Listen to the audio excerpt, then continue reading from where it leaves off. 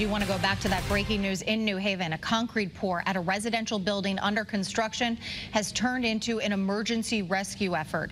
It happened on Lafayette Street this afternoon when the second floor of the building collapsed, trapping 8 workers. Pinpoint News Tracker shows us exactly where this is happening. We do have team coverage for you this afternoon, and we want to kick things off with Channel 3 Eyewitness News reporter Audrey Russo. And Audrey, we know this rescue effort was really a race against time.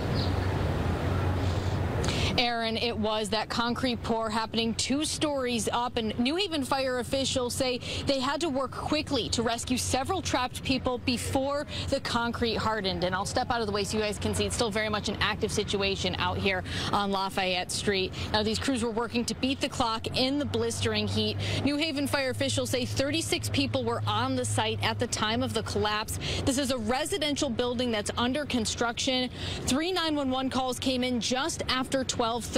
Fire officials say that the concrete pour was happening, again, 2 stories up when things just collapsed.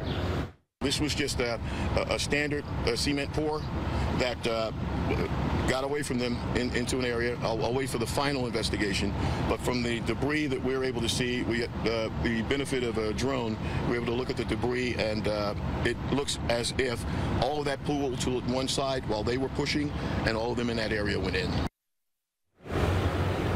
Of the 36 people on the job site, again, 8 were hurt. Now, all of them were construction workers. We'll have more on their condition coming up in just a bit. But the building is owned by RMS Companies. We've left several messages with them. But obviously, in a situation like this, there is a long investigation that needs to happen with OSHA. Now, New Haven city officials tell us that they're working to make sure all the permits were up to snuff on this job site.